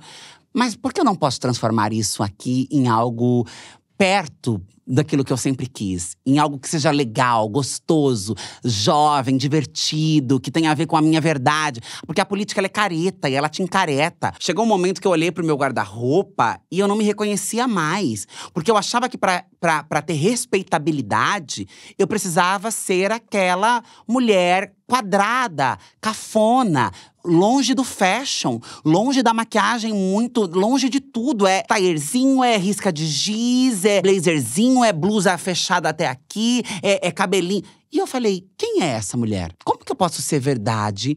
E como que eu posso dizer para as pessoas que eu posso representá-las, que elas podem confiar em mim, que eu estou aqui por elas, se eu não sou o que eu sou? Se eu sou um personagem? Eu não sei viver como um personagem, eu não sei interpretar um papel. Aquele papel era importante na minha chegada, porque eu tinha medo de que se eu fosse diferente daquilo, eu fosse ser humilhada, eu fosse ser escrachada, eu não sabia o que me esperava. Mas agora eu já sei quem eu sou. E aí eu disse, eu vou ser eu. E vou voltar a ser eu. E vou usar as roupas como eu gosto, e vou me vestir da maneira como eu gosto, e não vou me vestir como eu me visto no trabalho, nos meus momentos de lazer, porque obviamente que eu não vou levar a mini saia pro parlamento e o cropped, porque eu acho que não condiz. Eu acho que não me sentiria à vontade, confortável. A moda, ela é muito sobre isso, né? Sobre a abordagem dos ambientes. Qual roupa eu uso para cada situação? Qual veste eu me visto para cada ocasião? Mas por que eu não posso usar, então, na minha casa, nos eventos que eu vou, no podcast, nos festivais, a roupa que eu sou, quem eu sou? Porque quando eu tô ali, não necessariamente eu sou uma deputada. Eu sou eu, a Erika. E quando eu fiz isso, as pessoas começaram a se encantar ainda mais. Porque aí elas gostavam do meu papel enquanto política e do que eu defendia sobre elas e a vida delas. Mas elas amaram a Erika. Elas gostam da Erika. Elas se sentem… Ai, a Erika é legal, a Erika é da hora, a Erika é o que eu sou. Eu me identifico com a Erika. E eu falei, cara… Olha que mágico isso. Porque eu não pensei um dia, tipo… Nossa, eu vou ser uma diva pop na política. Não, eu existi. E aí as pessoas começaram a me tratar como se eu fosse uma diva. E aí eu falei, por que não pleitear esse lugar? Quanto mais eu pleitear esse lugar… mais galera eu vou trazer pra cá. E aí eu falei, não, aqui tem uma sacada boa. E aí eu comecei a dizer, não, eu sou uma diva pop da política. A política precisa ser pop, a política precisa ser divertida. A política precisa ser… E aí foi nascendo esse lugar que foi orgânico. E eu não fiz nada, ele foi sendo… As pessoas embasam isso, as pessoas sustentam isso. Não é que eu invisto tempo, planejamento. Não, eu sou eu, claramente penso ali. Então, tipo, eu vou vestir tal roupa, tal coisa, tal jeito, tal foto, tal nananã. Porque eu sei que vai alimentar, inflar esse lugar. Mas é tudo muito natural e orgânico. E o seu fandom fica aqui, ó. Como chama seu fandom? Nós temos muitos fandoms. Tem o Hilton Love, tem o Erika Hilton Pride, tem FC Erika Hilton. Tem alguns, tem muitos. Mas os mais ativos são Hilton Love e Erika Hilton Pride. Gente, um beijo pra galera do Hilton Love. Que obviamente vão fazer cortes desse podcast. Milhares. Não, eu quero todos os cortes. E às vezes eu tenho até medo, sabia? Eu falo pra eles, eu fiz uma live esses dias e chamei algumas pessoas pra falarem comigo. E aí uma das pessoas do fandom entrou e eu falei assim, como vocês conseguem coisas que ninguém tinha? Porque às vezes eu vou na internet e falo, como que ele tinha essa minha foto do backstage? Gente… Mistérios, não sei, mas eles são muito organizados. Eles conseguem coisas que saem assim. Eles sabem das coisas que eu faço antes de… Sai o podcast, sai uma entrevista. Antes que eu saiba, eles já sabem. Eles são o clipping que a gente precisa. É isso, eles são o os virginianos que não tem no seu mapa. São eles que estão lá organizando, catalogando as imagens. E eu fico muito passada. Um beijo, eles são muito fofos. Mas é muito legal você falar isso, porque toda vez que eu vejo você falando alguma coisa pop, assim… Quando a Beyoncé veio pra Salvador, os seus stories, desesperada. Ou quando você vai em algum programa e fala alguma coisa assim, muito gente da gente… A gente vai se conectando mais ainda com você. E realmente, a gente cresceu, né? Principalmente com essa coisa de… De política a gente não fala, não. A gente não discute, a gente não quer saber. Eu trabalho com beleza, já trabalhava com moda antes. E toda vez que chegam as eleições, se a gente quer… né, tem gente que gosta de falar, criadores de conteúdo, tem gente que não gosta. Eu até queria saber o que você acha. Se você acha que todo criador de conteúdo tem que ir lá e dar a sua opinião ou não. Mas eu sempre vou e falo. E as pessoas falam, fica caladinha, porque você trabalha com beleza. Mas só porque eu trabalho com beleza, eu não posso falar de política? Pelo amor de Deus, né? Eu acho isso tão ruim pra nós, porque eu acho que quando a gente não fala, a gente alimenta umas narrativas. O criador de conteúdo e as marcas em si, não só os criadores de conteúdo, porque tem marcas que não querem que esse assunto seja discutido. E que são muitas vezes marcas que o maior público delas é as LGBT, são mulheres, são pessoas que dependem da política para organizarem a sua dignidade, os seus direitos. Eu acho que a gente tem que ultrapassar. Obviamente que um criador de conteúdo e uma marca não vai se envolver com o duro, com o dia a dia, com os bastidores da política. Muitas vezes se envolvem, viu? Só pra dizer isso, não falamos, mas lá na hora de tomar decisões que são importantes, as empresas colam nos lobbies, fazem. Mas por que então marcas que são legais, criadores de conteúdos que entendem a responsabilidade social do seu trabalho, entendem um compromisso, não podem dar… Eles são vistos por pessoas, formam opinião, tem centenas, milhares, milhões às vezes de telespectadores que acompanham aquela pessoa. Por que se omitir de um tema que é tão sério, de um tema que é tão importante? Você não precisa ser político, você não precisa destrinchar a política e nem se comprometer com a política. Mas eu acho que passar uma mensagem em prol da democracia, em prol dos direitos, em prol de uma sociedade melhor, é um papel de cidadão, é um papel de indivíduo, é um papel que todo mundo deveria ter a responsabilidade de fazer. Enquanto a gente acha que política é uma coisa que não tem nada a ver com a beleza, não tem nada a ver com a moda, não tem nada a ver com a estética, não tem nada… Eles se apoderam de tudo e transformam tudo sobre eles e mandam em tudo. Mandam, desmandam e a gente fica nessa bobeira de achar que não é sobre… A política organiza a nossa vida, a política organiza tudo. A gente tá aqui conversando e tem impactos da política acontecendo aqui de alguma maneira. Se a gente parar para analisar… Há impactos da política aqui. E se a gente não se compromete com isso, se a gente não dá a importância que isso tem, a política vai continuar sempre sendo esse lugar contaminada por esses homens de sempre, que só estão preocupados com eles, com os interesses dele, com eles e mais ninguém. A gente continua sendo espizinhada, massacrada, não conseguindo mudar a realidade do Congresso Nacional, que é que tenha mais mulheres, mais negros, mais LGBTs, mais diversidade, para que a política não seja um instrumento de massacre contra as pessoas, mas seja um instrumento de organização da justiça social, da equidade, do enfrentamento das desigualdades. Só se faz isso com democracia e com diversidade. Enquanto a política continuar sendo, na sua maior representação, desses homens que sempre estiveram ali, que estão preocupados só com o lucro, que tornam a política um mercado. E ao fazer da política um mercado, a saúde vira um mercado, a educação vira um mercado, a segurança pública vira um mercado. Tudo, a nossa vida vira um mercado. A gente não vai conseguir ter uma sociedade boa, uma sociedade que é digna, uma sociedade onde as pessoas vivam com qualidade, com dignidade, com respeito. A gente vai continuar vendo essa guerra, que inclusive foi muito acirrada de alguns anos pra cá, né? Na semana passada nós tivemos uma semana duríssima no Congresso Nacional. A nossa querida Luísa Erundina, uma decana, saiu de lá direto para uma UTI pelo episódio de ataques que nós sofremos. Eu ouvi barbaridades na Comissão da Mulher. Então, assim, é importante que a gente minimamente se interesse e olhe para a política com a atenção que ela merece, para que as pessoas tenham acesso a receberem uma informação que não vai chegar. Porque somos nós que temos que quebrar essa bolha. Somos nós que temos que levar para as periferias, para os espaços de beleza, para os espaços de festa, para os espaços…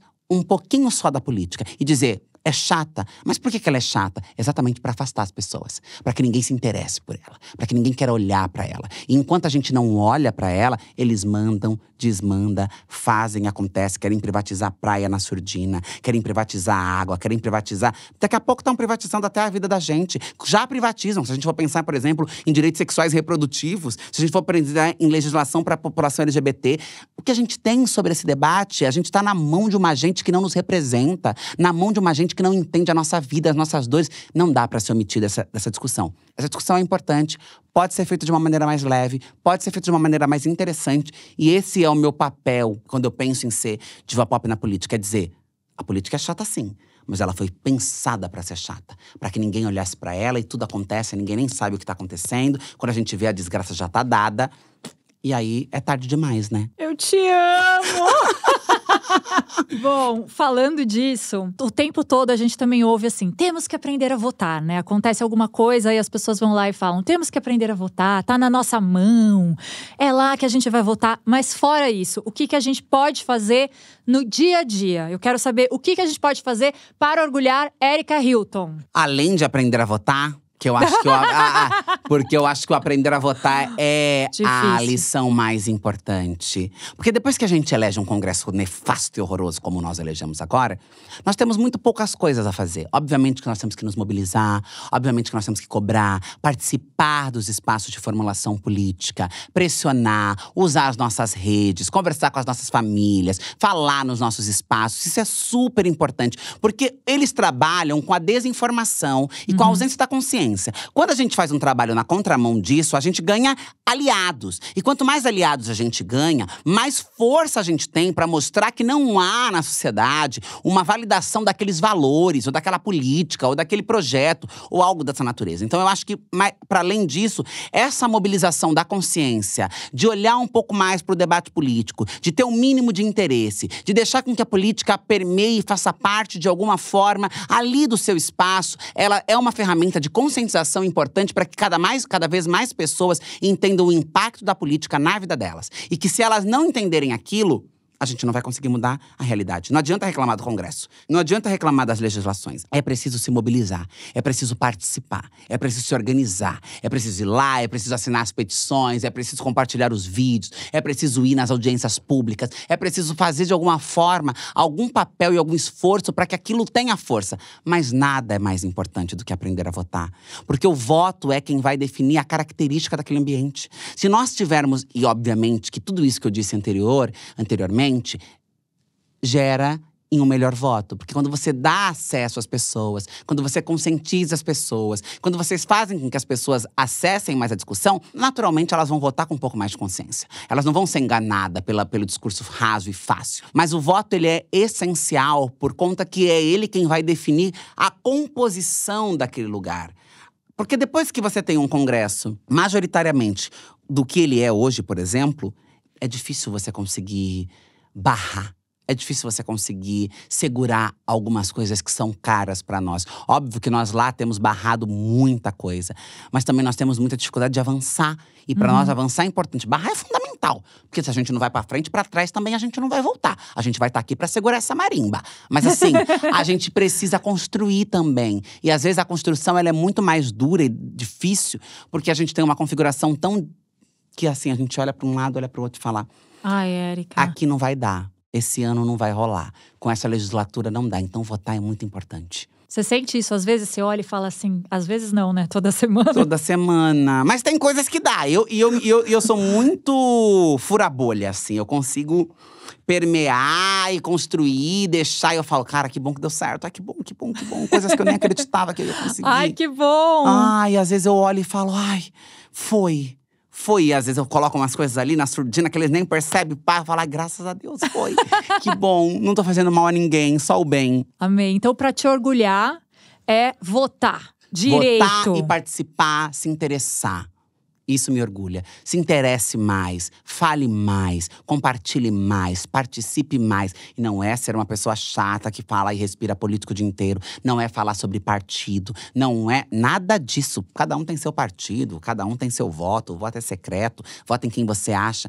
Mas entenda que é preciso defender a democracia e que só se defende a democracia falando sobre a política. Deixando com que ela tenha um espaço mínimo na sua agenda e na sua vida. Mostrando alguma coisa, se posicionando sobre determinado tema, sabe? Colocando ali a sua opinião sobre um assunto, fazendo com que a sua rede… Pode ser 2, 3 pessoas, já são 2, 3 pessoas que vai acessar aquela informação com a verdade, enfrentando as fake news que ganham uma força voraz hoje em dia na internet. Eu acho que isso me orgulha muito. E o que você faz pra orgulhar a Beyoncé? O que eu faço pra orgulhar a Beyoncé? Ouço todos os álbuns dela, da forma que dê stream sempre. E acho que tem uma caneca. Acho que a Thaís Araújo, que sempre posta uma foto com essa caneca, é… A Beyoncé não gostaria de te ver triste. Fica alguma coisa assim, é uma frase. Essa caneca da Thaís é tudo, inclusive. E eu acho que eu penso isso sempre. Tem um meme meu que é a Erika Hilton não gostaria de te ver triste. Uma galinha na frente do espelho. Eu amo esse meme. Para, eu quero! Esse meme é ótimo. E eu acho que eu faço isso. Eu sigo, eu persisto, eu insisto. Eu quebro expectativas ruins, estereótipos sobre mim. Eu acho que a Beyoncé representa um pouco isso na música, sabe? Eu acho que a Beyoncé é uma mulher negra, potente, que começou ali nadinha e de repente se transformou num império, numa coisa gigante. E ela é essa mulher que transformou a voz e a vida dela em um espaço para passar uma mensagem, para mandar um recado. Ela não é só uma diva pop, que existem muitas outras diva pop que só são diva pop. Ela é uma diva pop com causa social, ela é uma diva pop com compromisso, ela é uma diva pop com representatividade. Então eu acho que eu busco ser uma diva pop exemplar, ela é virginiana, né? Então, assim, Nossa, sempre impecável, demais retocada, virginiana, né? Extremamente virginiana. Então, eu acho que eu me inspiro nesse lugar pra honrá-la e dizer: mamãe, nós estamos aqui seguindo seus passos. Preocupadíssimas com a excelência, preocupadíssimas com a entrega, preocupadíssimas com a perfeição e transformando a nossa vida, a nossa voz e a nossa passagem no mundo como algo a ter uma causa, a ter um propósito. Eu acho que isso a orgulharia muito. E você é da família, né? Você é irmã dela e da Solange, né? Dizem isso o tempo inteiro. Eu acho que fui trazida pro Brasil ainda muito jovem, muito pequena. Gente bomba, né? Furo de reportagem. Fui trazida… Você sabe que a Solange é canceriana, né? A Solange é canceriana. Não dá. Você ouve aqueles álbuns eu dela, amo. é Eu muito acho que canceriana. eu acho que isso é um elemento importante pra ela ter feito aqueles álbuns, né? É, total. É muito canceriana. Quem que é o seu ícone fashion? O ícone fashion do ícone fashion? Ai, Beyoncé pra mim é um ícone fashion. Eu sei, é clichê, gente. Mas eu tenho uma inspiração muito em Beyoncé. Acho que a Naomi, pra mim, também é um ícone fashion. Porque Perfeita. Naomi também era uma modelo que sempre teve ali. Mesmo na infância, quando eu não tinha muito acesso à moda. Naomi era… Porque tinha Victoria's Secret, Naomi desfilava. Então a Naomi, pra mim, é um ícone fashion. A Donatella Versace, eu tenho uma admiração por Donatella Versace. E acho que Donatella, eu sempre olhei pra Donatella, pra como ela se vestia, pras coleções que ela apresentava na passarela, como alguém que eu respeitava, assim, que eu achava tipo, ai, nossa, que uau, que máximo, e que combinação. Tudo bem que ela tem às vezes uma certa extravagância que eu não consigo ir até um longe, porque eu sou mais minimalista, eu sou mais soft. Você é minimalista? Quando se fala em fashion, quando se fala em moda, eu não sou uma mulher de… Me fala isso com esse oclão. Não, né? Eu sou minimalista. Mas você veja, eu tô de jeans e camisa, entende? E aí eu trago um elemento mais pra trazer. Mas eu, por exemplo, não estaria com esse óculos e uma estampa florida e um max colar e uma coisa que eu vejo mais a Donatella fazendo, sabe? Que ela traz muita estampa. Eu não gosto muito de estampa, por exemplo. Não sou uma mulher… Eu gosto de listras mais chique. Então eu acho que eu tenho essa coisa mais chique. Mas eu acho que eu responderia essas, assim. Eu acho que essas são minhas referências de moda. Eu amo a Donatella demais. Donatella é versachona. Meu sonho é fazer um lookão, entendeu? Eu sou fissurada por Versace. Ai, meu Deus! Eu amei, sério. Gente, isso pra mim, assim, tá todo mundo ali, ó. Eles sabem, ó. Falou Donatella. E eu não sei o que acontece. Todo mundo vem aqui e fala da Donatella nesse videocast. Sério? Eu puxo a energia da Donatella. Você puxa a energia da Donatella. Eu fico, porque eu amo ela. Eu amo todas as histórias dela. Qual que é a sua era preferida da Beyoncé, assim… A imagem de Beyoncé que você olha e fala… essa. Olha, Renaissance é uma coisa que… Tudo. Sim, eu acho que ela zerou o game. Eu acho que eu ouvi tanto esse álbum, eu esperei tanto esses visuais. Nunca cobrei, porque depois também daquele shade que ela deu, né, baby? Você é o visuais, eu… entendi o meu lugar, mas assim, Renaissance é a minha era… que eu achei assim, falei, nossa, ela foi gigante. Eu amo muito Lemonade também. Eu acho Lemonade, mas eu acho que Lemonade tem uma dor, Lemonade tem uma coisa, Lemonade tem uma emoção, uma profundidade que eu amo muito mesmo. Mas é que Renaissance me pegou de uma maneira… Assim, eu não conseguia parar de ouvir até hoje, né? Eu não consigo parar de ouvir. Eu amo a estética, eu amo o prata, eu amo o que foi a turnê, eu amo as músicas, eu amo ela, eu amo os cabelos, eu amo tudo. Cowboy Carter, eu gosto muito. Eu acho que foi um álbum que quebrou com as expectativas sobre Beyoncé e que lavou a alma dela depois do que foi aquela palhaçada com country com ela e etc. Mas não me pegou mais do que Renaissance. Eu acho que Renaissance pra mim Você é disco diva. Eu sou disco diva e eu tenho essa coisa pop, eu tenho essa coisa ballroom. Inclusive, minha revista Ballroom, minha capa de bazar, chegou nas bancas hoje. Exatamente. Que eu tô ali, uma coisa… Então, eu acho que teve uma conexão comigo nesse lugar. Que é, tipo… Ai, não sei, me pegou demais. Então, eu acho que é a minha era preferida, assim. Mas você ouve o álbum inteiro na ordem. Pelo amor de Deus. Pelo amor de Deus, né? Não troque a ordem. Jamais. Não Porque, faça. gente, desculpa, uma música vira outra. Não dá pra ir lá, eu tava no carro com o Flávio, que é o meu chefe de gabinete. E ele colocou o álbum pra tocar. E eu falei pra ele, por que você tem essa mania de colocar o álbum pra tocar aleatório? Deus me livre. O artista pensou as faixas uma junto com a outra.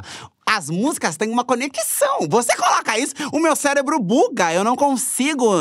Não consigo. Ainda mais com a Beyoncé, que é Exatamente. uma virginiana super noiada. Entendeu? Como que você vai colocar um shuffle no álbum dela? Não tem condição. Mas tem alguma, assim, do Renaissance que quando tá tocando ali na ordem, que bate mais forte seu coração? Tem, Hit It. Ai. Hit It é a minha música. Tem memes meus nas páginas oficiais dos fã-clubes da Beyoncé. Cantando Hit It. Quando teve a festa do lançamento do álbum Cowboy Cater aqui no Brasil, eu fui. E eu surto! Eu literalmente surto com esta música. Obviamente que tem Alien Superstars, eu amo. Ai, Pure Honey, eu amo. Eu amo várias. Mas assim, Hit It é a minha música. Hit It é a música do meu coração. Hit It é a minha faixa. Hit It, as pessoas não aguentam mais escutar. Meu namorado não suportava mais. Porque eu fiquei viciada, eu fiquei fissurada nessa música. Fissurada. É a minha música. Você vai conhecer a Beyoncé, né? Esse é um outro gatilho, né? Mas você vai! Vai, eu acredito que sim. E vai ser uma coisa super especial, eu acho. Vai ser algo assim que as pessoas vão ficar inacreditadas quando acontecer. Vai ser tipo assim, uau! Eu tenho certeza que você vai. VIP. Não rolou lá em Salvador, porque ia ser muito rápido. Ia ser rápido, ia ser uma coisa que não ia dar pra fazer um toca-na-bote gostoso, sabe? Não ia dar pra sentar. E não é só sobre a foto, quando vocês encontrarem. Não, é uma coisa de família, né? Família. É uma coisa de… É um reencontro. É. Se o Gugu tivesse vivo, ia ser no programa do Gugu que isso ia acontecer.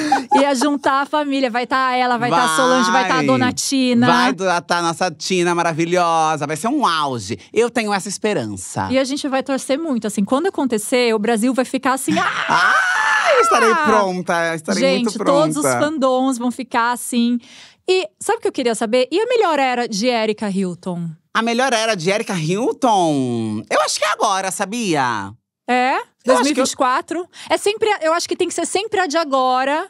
Né? Porque eu acho que a de agora você consegue refazer, reorganizar.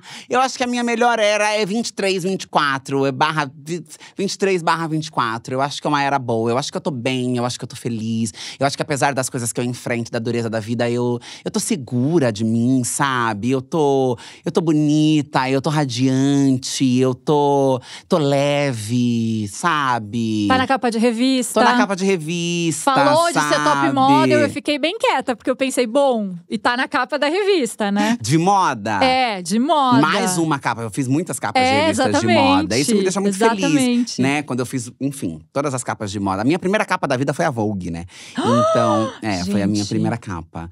Foi a minha primeira capa. Né? E aí, aquilo pra mim foi um chamado, assim. Resgatou tudo. Falou, não, tá bom, é possível ainda.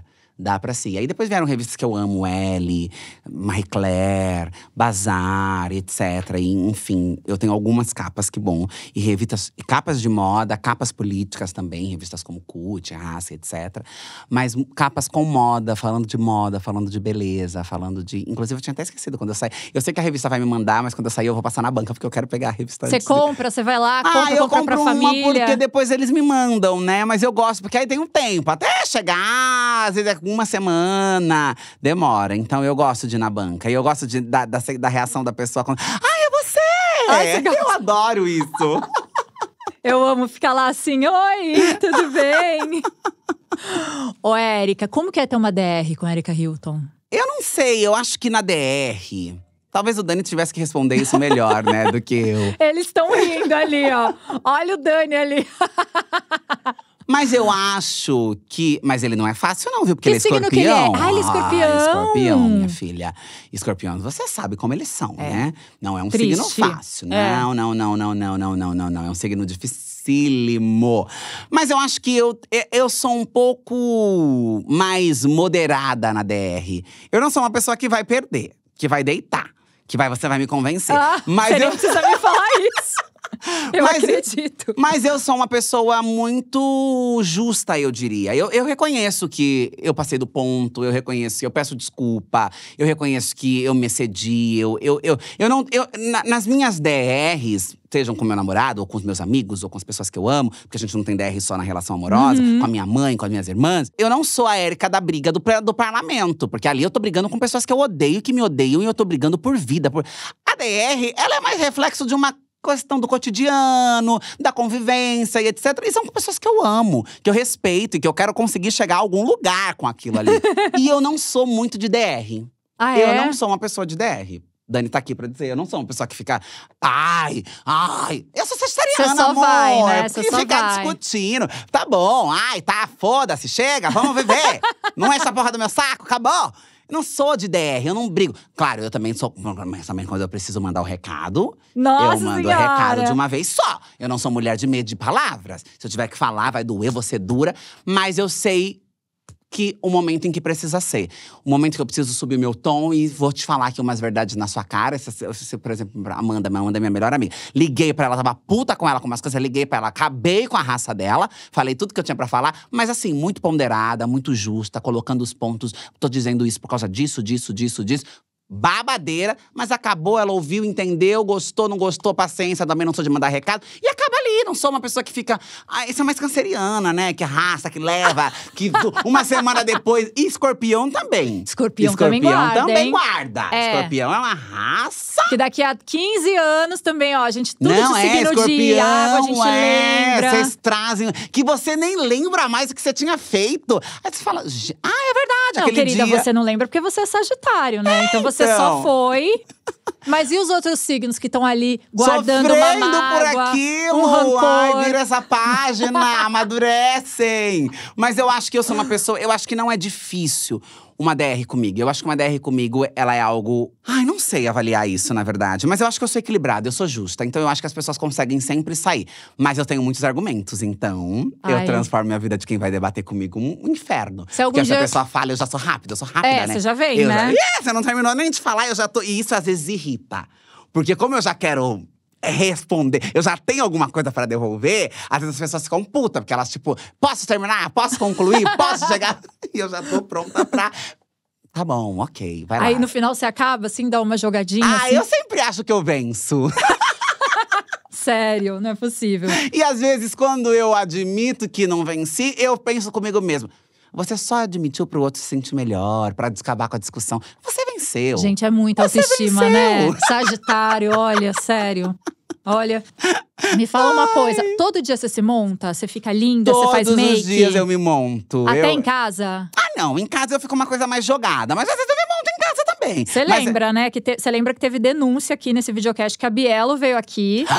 Você lembra dessa denúncia? A gente tem que trazer essa denúncia. Nossa, você tem que trazer muito. Aquela Bielo, ela é uma cretina. Ela é uma cretina. Olha o que ela fez. Ela te denunciou aqui. Falou que foi na sua casa que você não estava maquiada. Pois é, não estava mesmo. Não, ela abriu a porta e ela disse… Ai, é a primeira vez que eu te vejo feia, eu tô te vendo feia. Ela falou alguma coisa dessa natureza. Ai, porque elas não me veem desmontada. Mas eu não tava feia.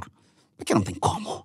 Eu tá feia. Tá, querida. A Bielo também é sagitariana, né? A Bielo é sagitariana. É outra, né? A Bielo é outra. É outra. Mas eu me monto, mas em casa não muito. Em casa eu fico mais, tranquila. Até porque quando eu tô em casa eu tô morta. Eu tô cansada, eu tô exausta. Mas eu me monto todos os dias. Belíssima. Sempre, sempre. E eu gosto da montação. Não é um sacrifício, não é um trabalho. É um momento gostoso. Eu gosto de me ver no espelho bonito, eu gosto de me ver no espelho arrumada. Tudo. Eu gosto de me ver no espelho maquiada. Eu gosto de mudar o cabelo, é um babyliss, é trionda, é pra cima, é pra baixo. É esse partido no meio, é lateral. Eu adoro mudar, eu adoro vestir roupa. Eu adoro provar, eu adoro produtos. Eu adoro… Então E aí é isso, eu compro muito, né? Eu amo que muda a voz, né? A voz de falar de política. Eu compro muito. Bem fofa. Compra quanto, assim? Muito look? Muito tudo. Muito tudo. Você compra online? Não muito. Eu gosto de loja física. Você gosta da loja? Eu gosto de loja, eu gosto de vendedora. Eu gosto de ser bem atendida. Gosta de receber no WhatsApp, Gosto de chegou receber novidade. no WhatsApp. Mas a minha terapeuta, se ouvir esse videocast, vai saber que tô aí. Tô me segurando. Tá reduzindo. Tô melhorando. Porque elas me seduzem de uma forma… Culpa delas. É lógico, as vendedoras, elas têm umas técnicas. A gente precisa descobrir que curso é esse que dão pra elas. Elas fazem uma lábia. Outro dia eu tava numa loja e eu comecei a brincar com elas. Falando, nossa, se eu fosse vendedora, eu ia vender horrores. Porque vocês vêm com aquela… Você tem que aproveitar. Não vai ter depois. É só hoje. É a e última. aquilo vai entrando na sua cabeça, que você vai falando, realmente, depois, se não tiver tão lindo… Mas você precisa daquilo? Nem sempre, né?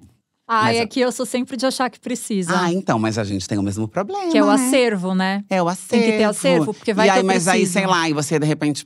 tá olhando pro closet, aí tem um monte de roupa com etiqueta. E eu só uso essa, eu gravo todo o videocast com a mesma, tô sempre com a mesma. Eu troco. Eu pelo tenho menos essa você coisa. troca. Eu tenho essa coisa. Mas eu tenho também uma política de a gente precisa frear o consumo, ter um consumo mais consciente, né? A moda e a indústria, ela tem muito isso do descartável, do tem que ter bastante. E eu acho que as nossas relações não podem estar baseadas nisso. Comprar é muito gostoso, acessar é muito bom, conhecer produtos novos é muito bom, mas isso às vezes pode se transformar em uma coisa muito ruim, se você não tem controle, uma compulsividade que não é boa. Então eu acho que tem que ter um equilíbrio, mas eu amo testar produto, eu amo testar maquiagem, eu amo testar, recebo em casa, mas se não recebo, compro. E gosto de roupa, gosto de bolsa, gosto de sapato, gosto de óculos, gosto de cabelo, gosto de tudo.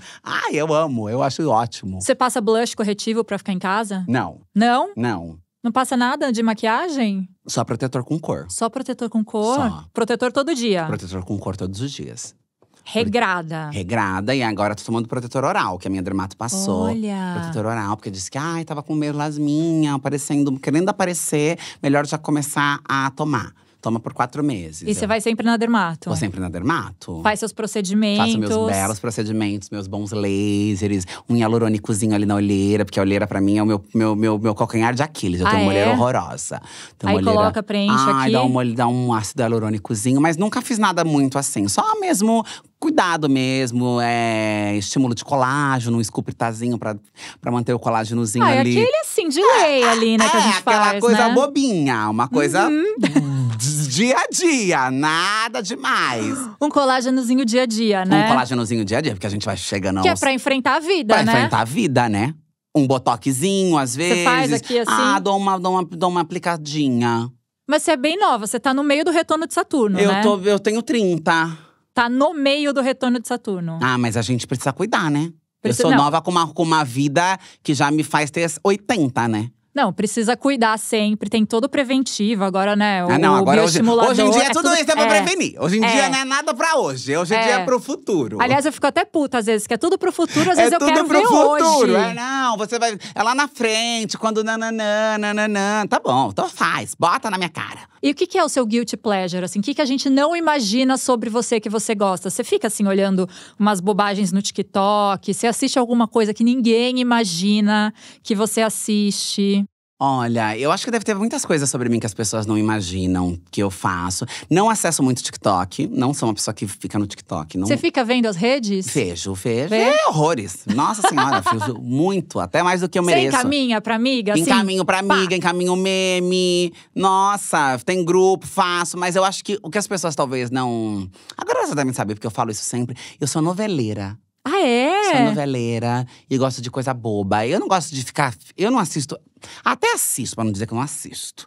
Se alguém colocar, me indicar, falar, fazer muito na minha cabeça… Mas eu não sou de assistir filme cult, séries cabeçudas, profundas. Tenho preguiça. Não. Bota uma novela, uma bobeira. Bota um programa de humor escrachado. Porque eu acho que eu desligo.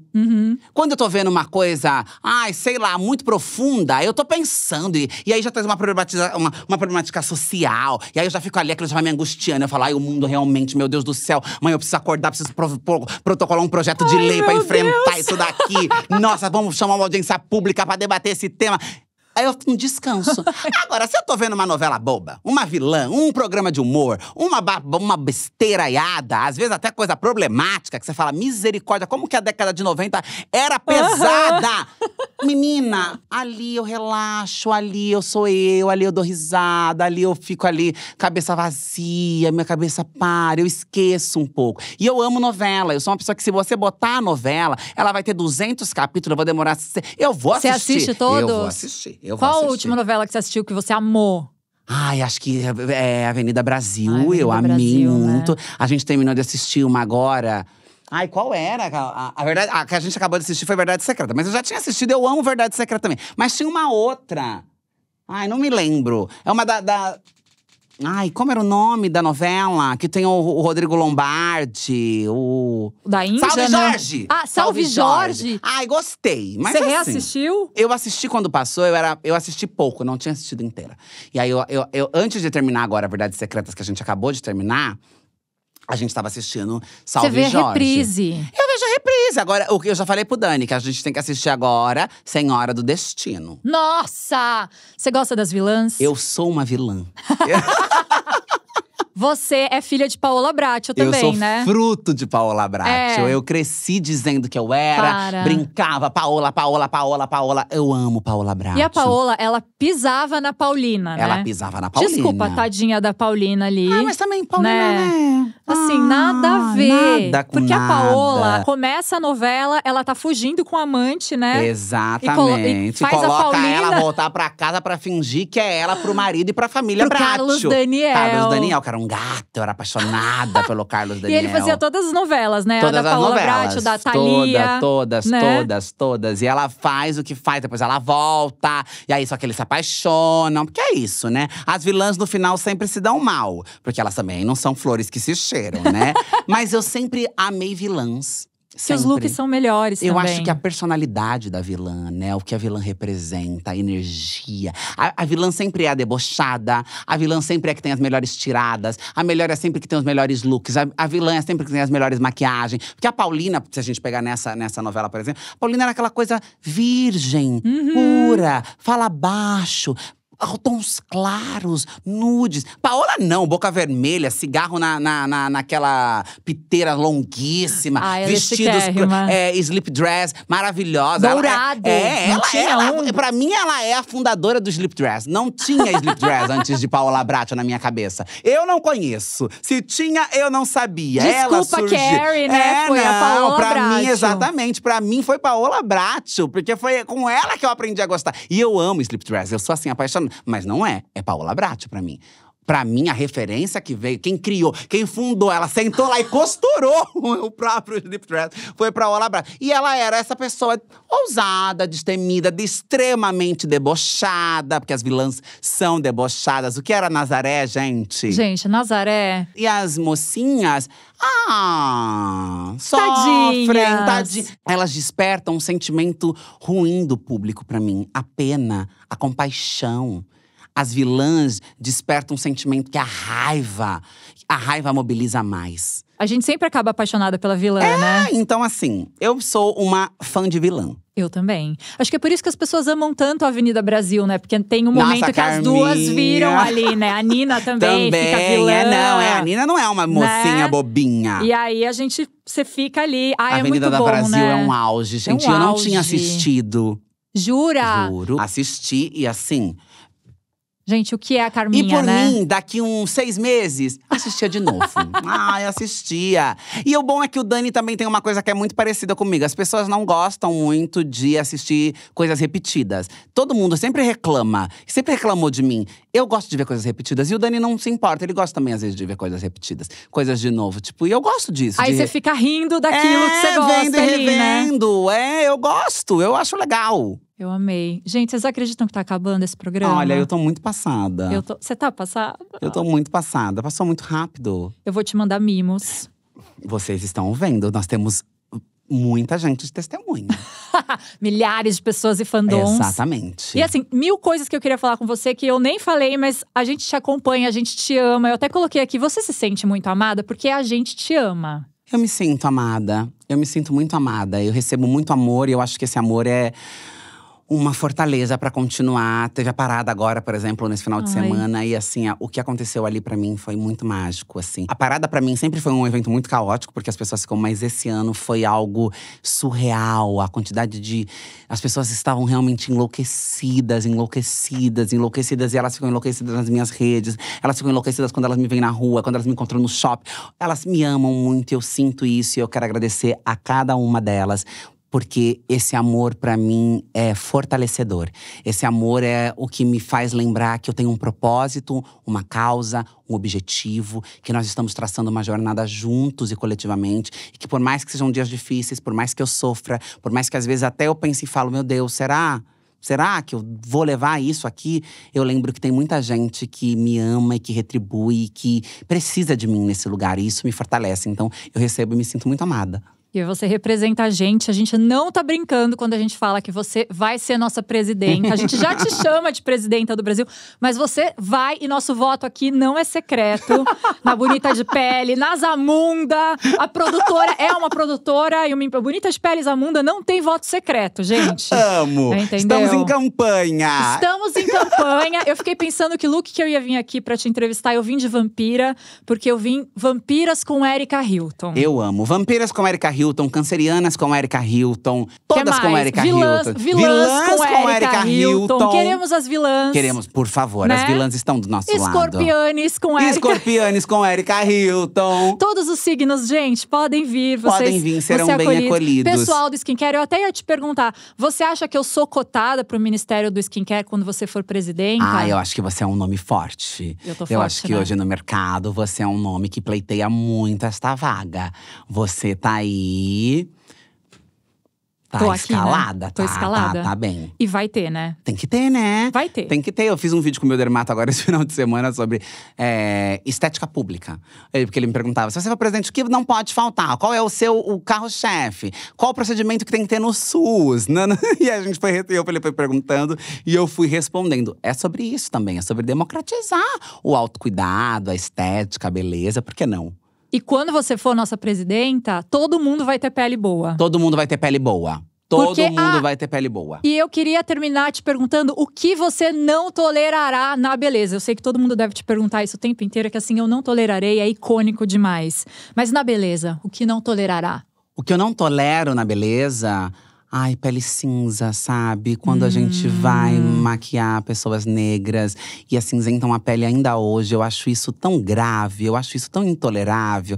Eu acho que o mercado já tem uma gama de produtos para as peles negras. Obviamente que falta, podia ter muito mais, mas a gente já tem. Pro profissional chegar e fazer uma pele cinza. E assim, eu já fiquei com pele cinzas recente e eu sou uma mulher negra de pele clara, claríssima. Eu fico pensando em mulheres negras de pele retinta, o que não passam em backstage, o que não passam na mão de profissionais. Então assim, eu não acho que é intolerável deixar a pele negra acinzentada. Tem conteúdo, tem conhecimento, tem produto, dá pra fazer. Não estamos lá atrás onde, não tem. Hoje tem. É só a pessoa querer. Então assim, não tolero pele cinzenta em peles negras. Peles negras acinzentadas. Falou, gente, é isso. Eu não sei nem como que eu posso te perguntar isso, porque eu pergunto pra todo mundo. Mas onde a gente te acha? Não me acham aquelas, né? Eu tô sempre por aí. Nas redes sociais, eu tô em todas elas. TikTok, Instagram, Twitter, LinkedIn, né? Tô em todas… Os arrobas são diferentes pra cada uma delas. Mas em qualquer uma delas que você colocar Erika Hilton, eu sempre estarei lá como a primeira Erika Hilton de cada uma delas. Então é só escrever Erika Hilton na busca, que você me encontra em qualquer uma das plataformas. Bom. E nas redes da TV Câmara, né? Que eu tô sempre causando por lá.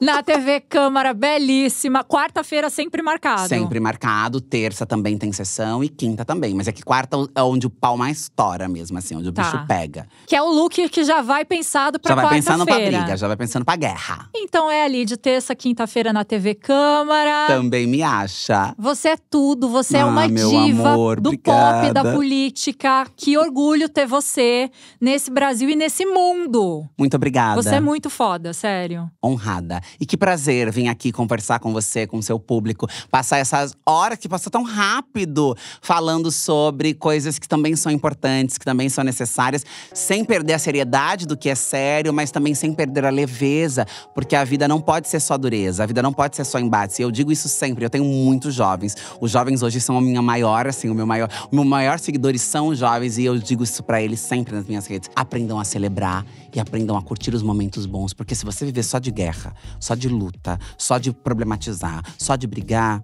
a vida vai começar a virar uma coisa que… E é isso que eles querem, roubar de nós a alegria, o divertimento, a leveza. Então sejam leves, sabe? Sejam também isso. Porque isso não é esquecer o que realmente importa e o que nos leva. Mas é lembrar que a vida tem muitas facetas, muitas fotografias. E que a gente pode ser e estar em todos os lugares. E que quando a gente celebra as nossas conquistas e valoriza a leveza, os momentos de dureza são mais suportáveis. Então pra mim foi mais um momento de celebrar e viver a leveza. Erika Hilton, te amamos. Obrigada. Obrigada eu, meu amor.